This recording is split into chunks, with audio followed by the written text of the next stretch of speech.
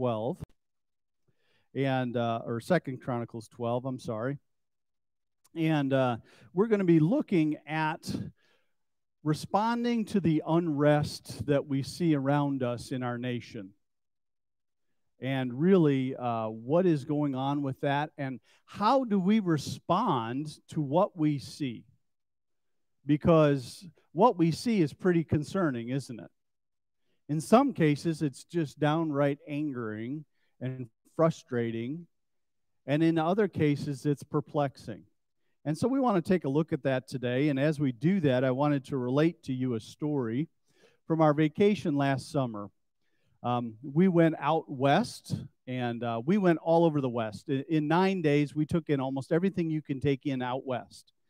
And so as a result, I was using my GPS all the time. I relied entirely on my GPS.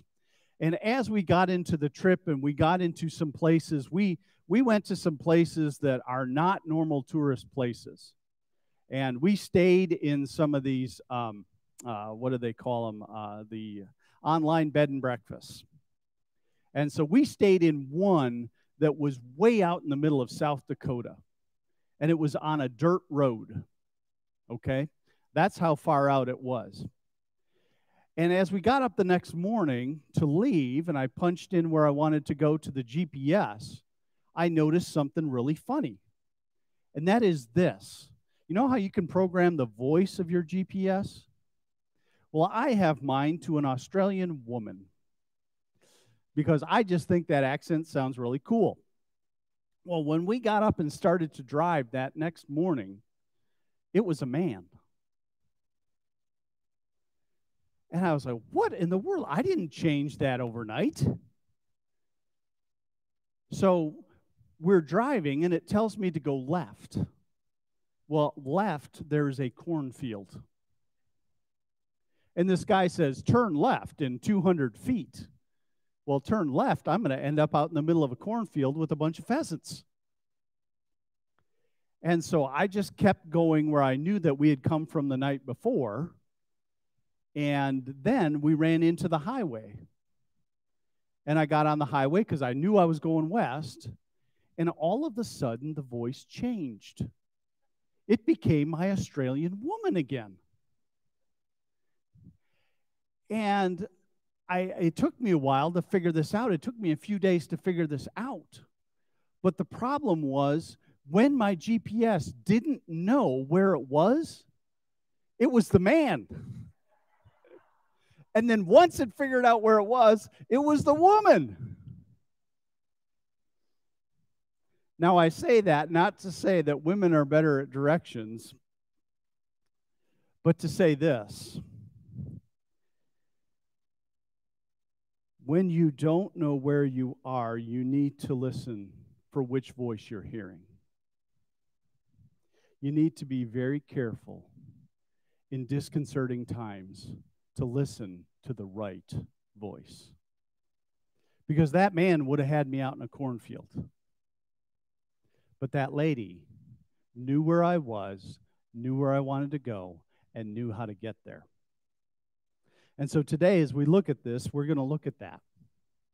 So first thing for a GPS is it has to know where you are, right? Where have you come from? Where are you going to? The GPS has to know your location. And so as we do that, I want to take a look at where we came from as a country. Where we came from was this. In the historical memoir of New Plymouth Colony, published by Francis Baylis, it says this: when James I came to the throne of England, the Puritans experienced all the terrors of persecution. Some were imprisoned, and all were harassed by oppressive laws, and many were compelled to abandon their occupations to confine themselves to their houses. Wearied at last with these continual persecutions, Robinson's church determined to abandon their country and to seek some other in which they might enjoy their worship and their opinions unmolested. Well, why was that? Because by 1603, the Church of England had become a complex ecclesiastical organization consisting of an uneasy partnership of court bishops, prominent politicians, civil lawyers, university heads, all working directly or indirectly on behalf of the monarchy. You see, the Church of England was the official religion of England. The government and the church were seen as one, and the government was the most important part. So departure from any of the stated beliefs of the Church of England was punishable as treason. Could you imagine that? That if you disagreed with the church, you would be tried and hung or killed for treason. Well, that was the situation that the Puritans found themselves in. And that's why they wanted to be Puritans. They wanted to purify the church from the government's influence of secular actions. And so they went to Holland for about 10 years, and then they set out for America. So fast forward to today, and this is still a big issue, isn't it? The government and the church, isn't it? We have the entire movement today of the separation of church and state, don't we? It's used by those who wish to change history to say that our founding fathers wanted to have no religious influence in government, i.e., that secular government was the best government. However, that is patently false. What our forefathers wanted was to be able to worship freely without the Church of England dictating to them what they should believe, meaning that the government should allow them to worship and to practice their beliefs without any harassment or persecution for doing it. And that is what is truly meant by separation of church and state. So where we came from initially is the deep desire of the Puritans to be able to worship God, to do that wholeheartedly and to have no fear of punishment for that worship. Now, did this change when they came to America? Listen to the writings of our first president and those who wrote our Constitution. George Washington said this: "It is impossible to govern the world without God and the Bible. Of all the dispositions and habits that lead to political prosperity, our religion and morality are the indispensable supporters. Let us with caution indulge the supposition that morality can be maintained without religion. Reason and experience both forbid us to expect that our national morality can prevail in the exclusion of religious principle." In other words, without God, there's no reason for morality, and you can't rule right without God. Listen to what Benjamin Franklin said about God. He said, "I can see for many reasons that he is a good being. As I should be happy to have so wise, good, and powerful a being my friend, let me consider in what manner I shall make myself most acceptable to him." Wow. Listen to Samuel Adams. He said, "Religion and morals are the only solid foundation of public liberty and happiness. Religion in a family is at once its brightest ornament and its best security." In his will, Samuel Adams wrote this: "Principally and first of all, I recommend my soul to that Almighty Being who gave it, and my body I commit to the dust, relying on the merits of Jesus Christ for a pardon of all of my sins." Are you starting to sense a trend here? Where we came from? Patrick Henry said this: "Independence Day will be the most memorable epoch in the history of America. I am apt to believe that it will be celebrated by succeeding generations as the great anniversary festival. It ought to be commemorated as the day of deliverance by solemn acts of devotion to God Almighty." And his friend, Edward Rutledge, this is a name you don't hear much, but a deep man of God, said this: I find that I fully agree with my good friend Patrick Henry when he said it cannot be emphasized too strongly or strongly enough that this great nation was founded not by religionists, but by Christians, and not on religions, but on the gospel of Jesus Christ. So we see that we are truly a Christian nation. We were founded on principles given to us by God in the Bible, and that the unhindered worship of Him was the goal of establishing our country. Today, those who wish to be freed from the prohibition of evil have tried to deny these facts about our country. You'll see why they do that later on.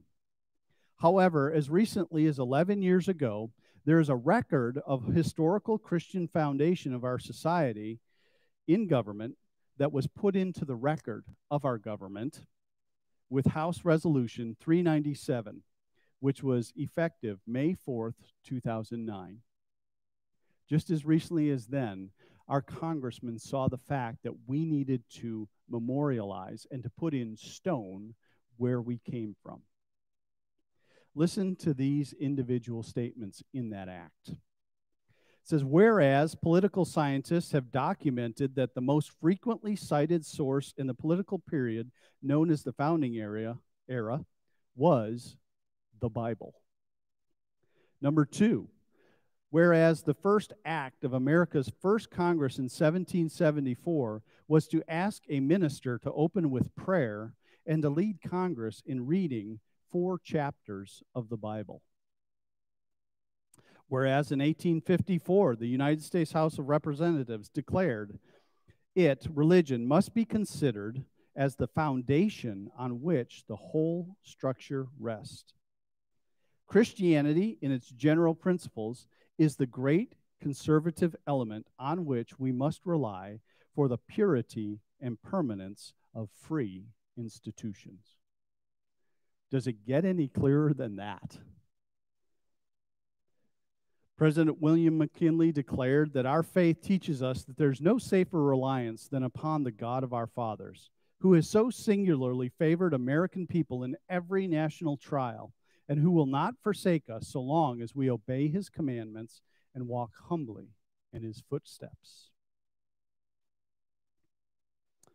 And then finally it says, whereas President Dwight D. Eisenhower declared, without God there could be no American form of government, nor an American way of life.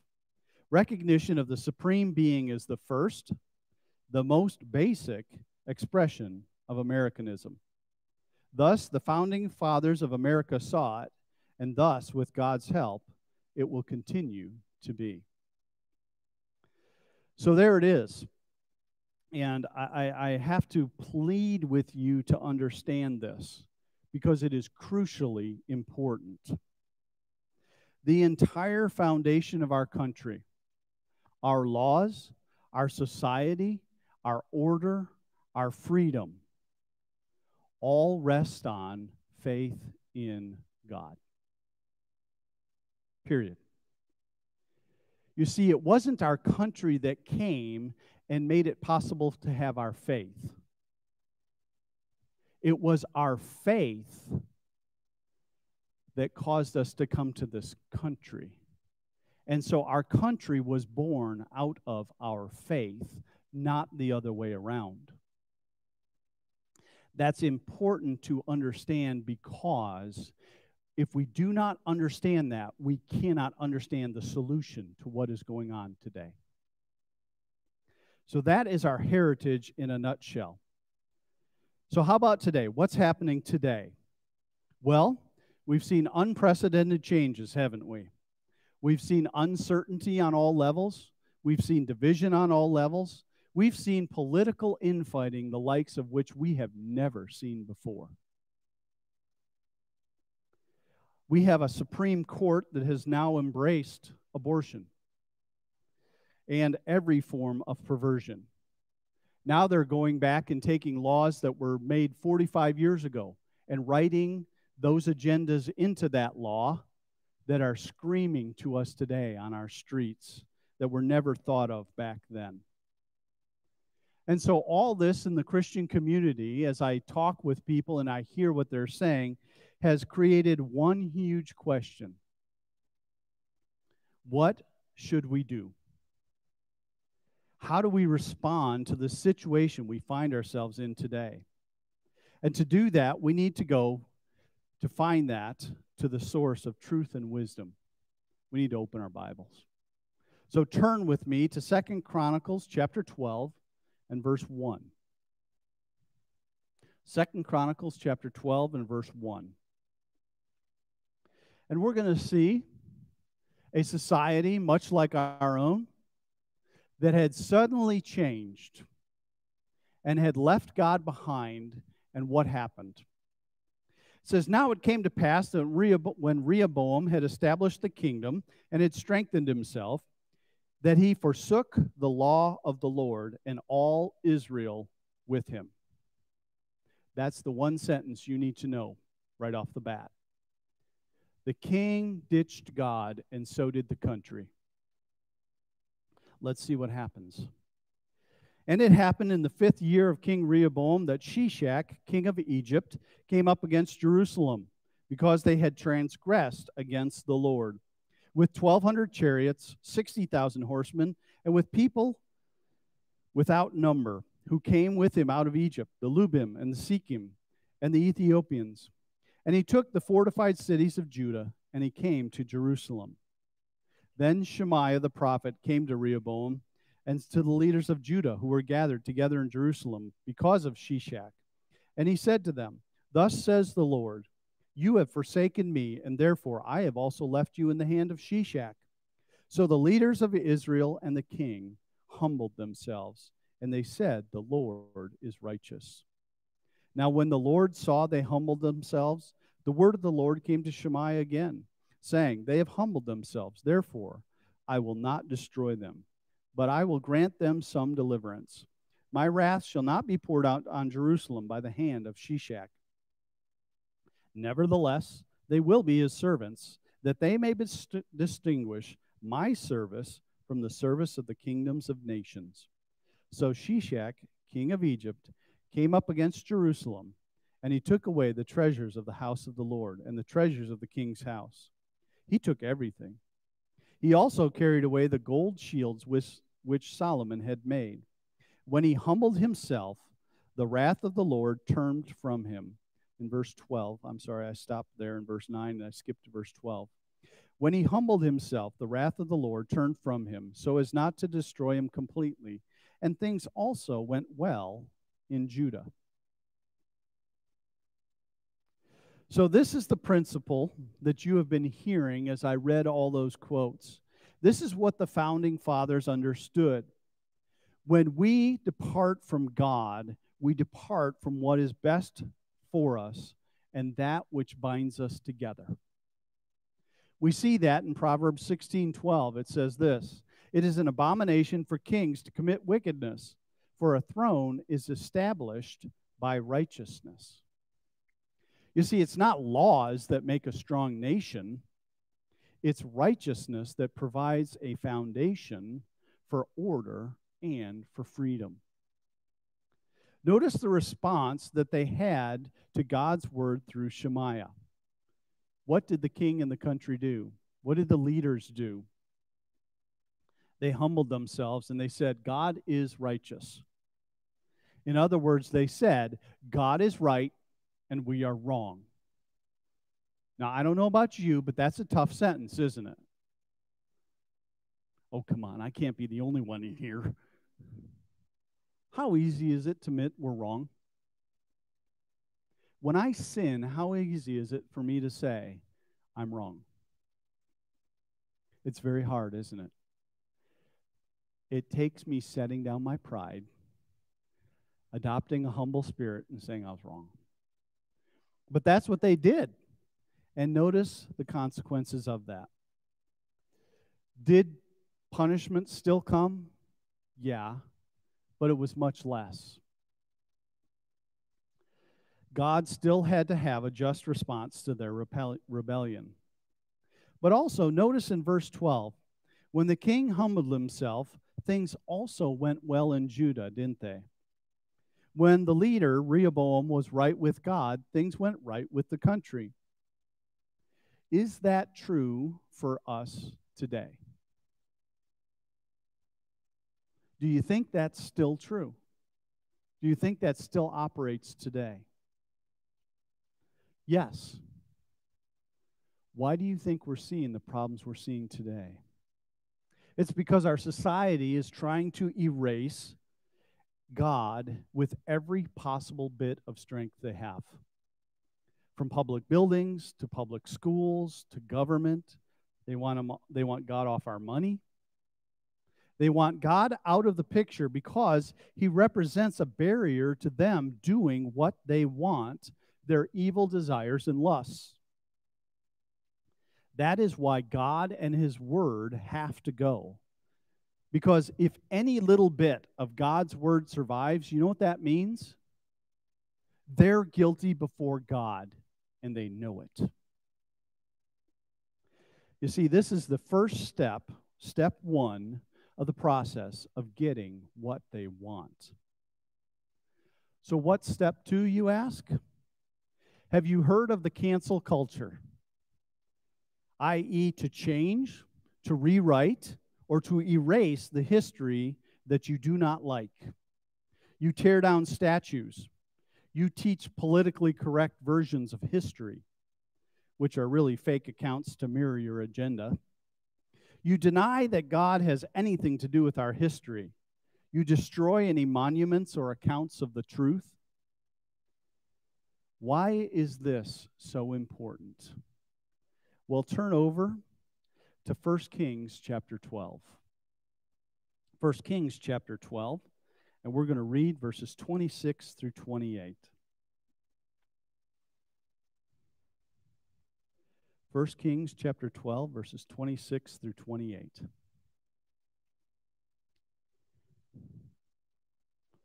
Here we see why they have to do this, why the cancel culture has to exist. It says, and Jeroboam said in his heart, now the kingdom may return to David. If these people go up to offer sacrifices in the house of the Lord at Jerusalem, then the heart of this people will turn back to their Lord, Rehoboam, king of Judah. And they will kill me and go back to Rehoboam, king of Judah. Therefore the king asked advice. He made 2 calves of gold and said to the people, it's too much for you to go up to Jerusalem. Here are your gods, O Israel, which brought you up from the land of Egypt. Okay, so here's the situation. I know there's a lot of bones here, so I'm going to explain that. And that is this. King Rehoboam rules the 2 tribes of Israel, Judah and Benjamin, and he has Jerusalem. He has the capital. Okay? King Jeroboam has the other 10 tribes. Now, the rule of God was that when you did the festivals, where did you go to worship? Jerusalem. So all the people in those 10 tribes under Jeroboam would have to go into Rehoboam's territory. And he says, hey, they're going to have access to him, and he's going to have influence on them, so we need to get rid of that. And so look what he does. He goes back to Exodus. He finds a lie, and he says, you know what, Israel? Going to Jerusalem is too far to go. That's hard on you, I know.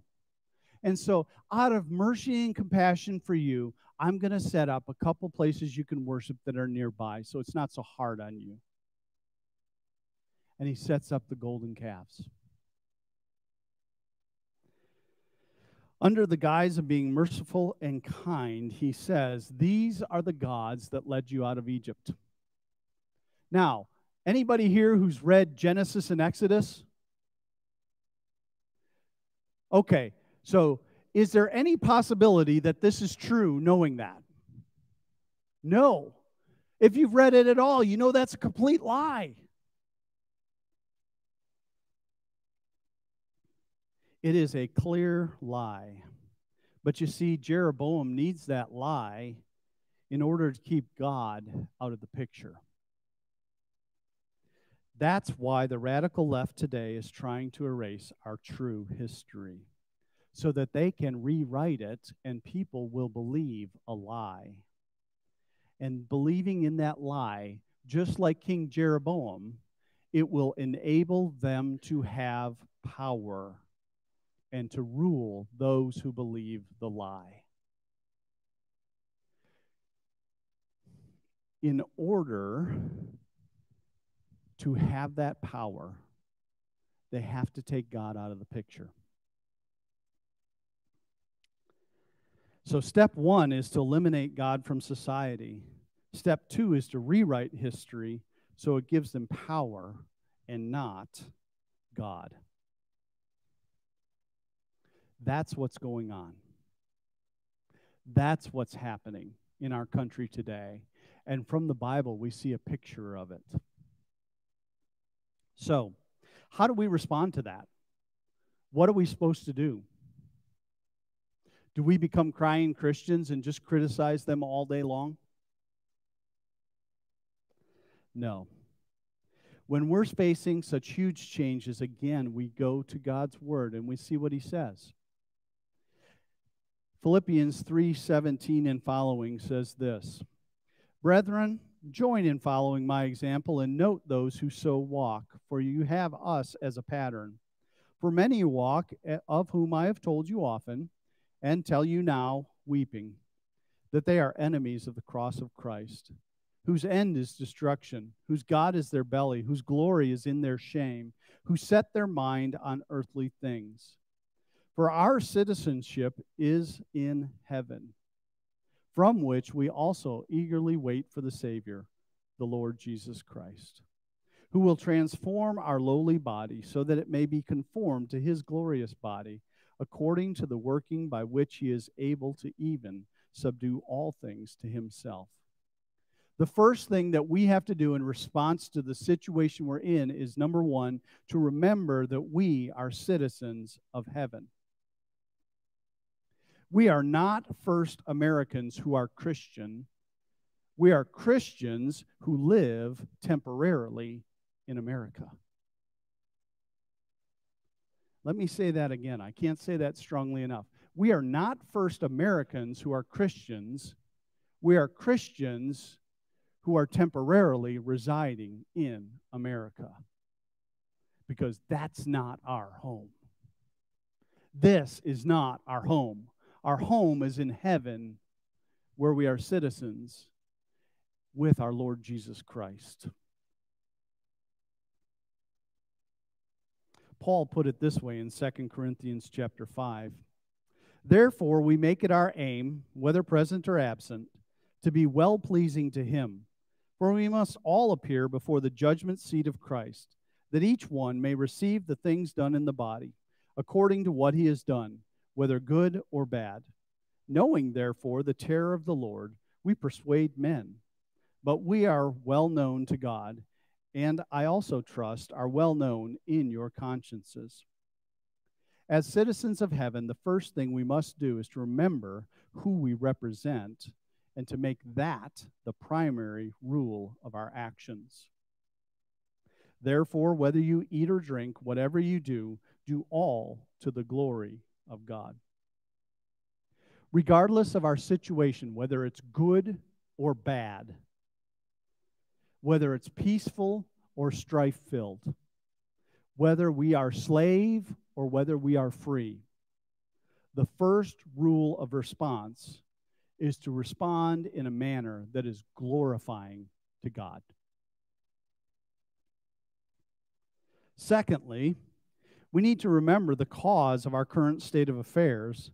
It's not because of bad laws, because of bad rulers, because of poor politicians, because of laws that are ignored or ignoring the Constitution.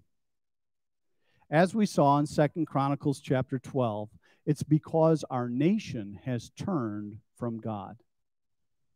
What we see today is a spiritual problem, not a problem of government.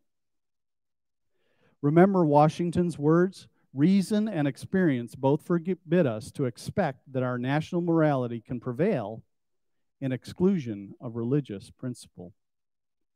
See, we've turned from God, and that's our problem as a nation.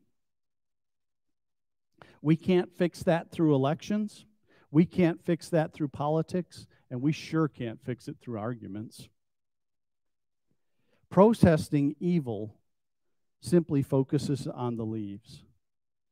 But what we need to do is get to the root of the problem to fix it. In 2 Chronicles 7:14, we have the one verse that we have heard a lot of lately, and the truth of it is just so evident. It is this: if my people, who are called by my name, will humble themselves and pray and seek my face and turn from their wicked ways, then I will hear from heaven and will forgive their sin and heal their land. See, as we talked about last week, the first thing we have to realize is that our country has a heart problem. And our response has to start there. It begins with us, when we as Christians humble ourselves, confessing our own sins and turning from them. It always starts with the house of God. And so it starts with us. It starts with us turning from our sins and then seeking God's face. And we do that. When we do that, the healing process starts to begin. It starts with my personal responsibility before Jesus Christ. You see, if our country was founded on the gospel of Christ, then it will only survive on the gospel of Christ, won't it? And I'm going to say something that's quite pointed, and some of you may be offended with that, and I'm okay with that. Because I'm not here today to make you feel good. I'm here doing some surgery, okay? And that is this. Statistics say that only 50% of us will share Jesus with another person in the next year. Is God calling you to cast off your fear and to share the good news with someone? Convicting you of silence and reminding you that your faith is not personal for you, but it's professional, meaning it's meant to be professed to others. How many of you know the song, This Little Light of Mine? Come on, come on. How many of you really know it? You all know that song. Do you know what scripture that's based on? What did Jesus say? People don't light a candle and stick it under a basket, but they put it up on a pedestal where it can be seen by everyone in the house. You are a city set on a hill whose light other people should be able to see.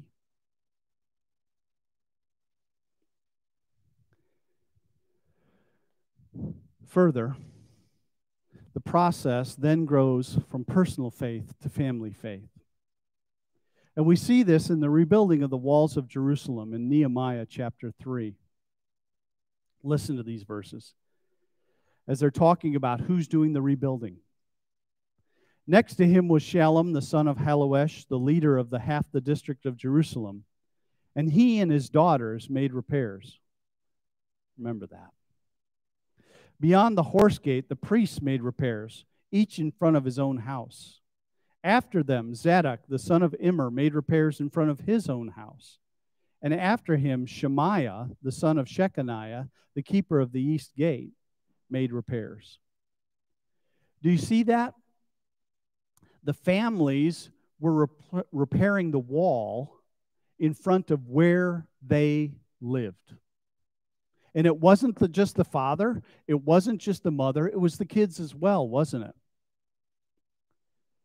Folks, we need to be sharing our faith, glorifying God in the neighborhoods where we live. Do your neighbors know you're Christians? Do you even know your neighbors? Today, many people don't know their neighbors. So that's why I asked the question. But do they know you're a Christian? Do they know the gospel of Jesus Christ? Are you sure about that? Because they need to. And just like in Nehemiah, what we see is God says, I have put you there for a reason.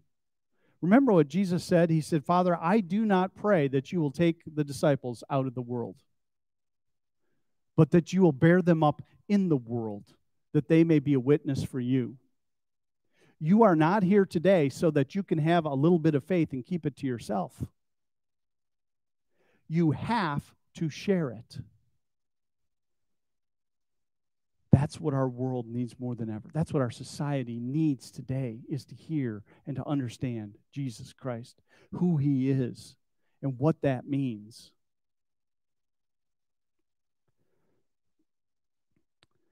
As I conclude our time together, I want to address one last thing, and that is this.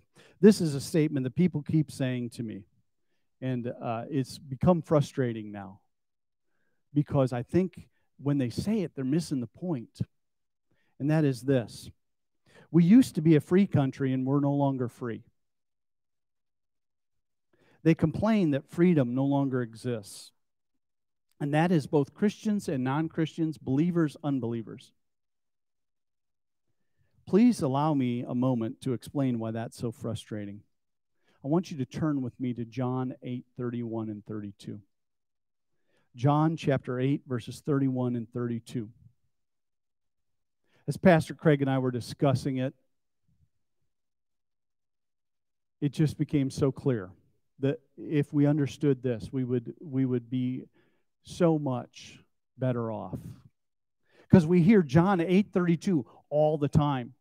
The world loves John 8:32, but they miss John 8:31. Then Jesus said to the Jews who believed him, "If you abide in my word, you are my disciples indeed, and you shall know the truth, and the truth shall make you free." The Indianapolis Star had that verse on the top of their page, of every single page of their newspaper for years. You shall know the truth, and the truth shall make you free. Does truth make you free? Yes or no? What do you think? No. Truth can't make you free. Read verse 31 with me again. Jesus said to those who believed, "If you abide in my word, you are my disciples indeed, and you shall know the truth, and the truth shall make you free."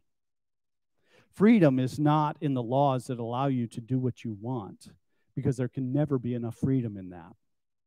Instead, true freedom comes from a relationship with Christ. It comes from being a disciple of Jesus Christ, from abiding in Him, from being in His Word, from praying, from having that relationship. That is to be made free.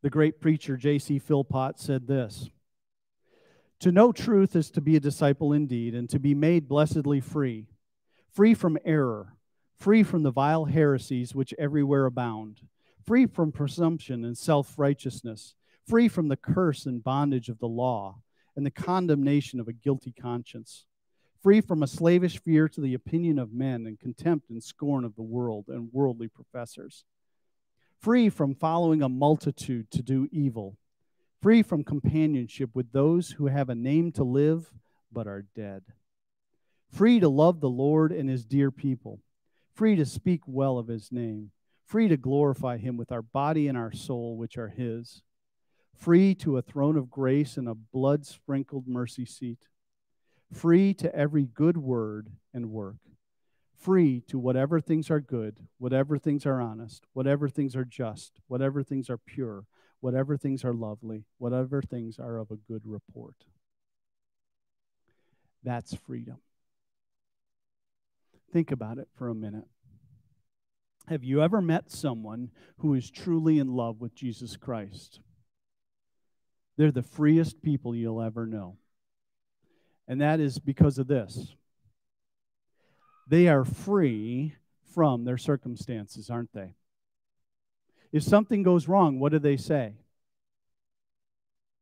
Well, it'll be all right. I've given it to God. And if something goes right, what do they say? Praise the Lord. He's blessed me so much. Has their joy changed in either place? You see, their circumstances don't dictate their situation. Their relationship with Christ makes them free. And that's real freedom. And that's how we respond to what we're seeing today. Let's pray. Our Heavenly Father, we thank you for this time in your word. God, your word makes it so clear. It cuts through all the murk and the fog of everything that's going on. And Lord, our nation more than ever needs you, God. And our nation more than ever wants to run from you because they have hated the light and they have loved darkness. And they know that if your light exists, they can't have their darkness. And yet, Lord, what do they need most but your light? They need the love of Jesus Christ. They need the grace, the mercy, the hope that that provides. And so, God, as we go forth today, I pray that you will use your word to cut our hearts where they need to be cut. That you will use it to remake us, to do that surgery on us, to make us look more like Christ. That we will take up the responsibility to share him with others. That we will not simply go home and say, my house is very nice, and I'm glad for that. But instead, they will see, and we will see, our homes is not places for us to be comfortable, but a place to invite people to come and experience the love of Jesus Christ, the acceptance that comes in meeting your Creator and knowing him. And that we may be greater witnesses today than ever, because we are one day closer to eternity. And there are those who don't know you, who need to know you. There are those who have no idea what's coming, who need to be warned. And so, Lord, I pray that you'll give us hearts to do that. Change us to be better witnesses today. We thank you for this time. We thank you for your love for us. And we ask this in Jesus' name. Amen. Well, as we come to the end of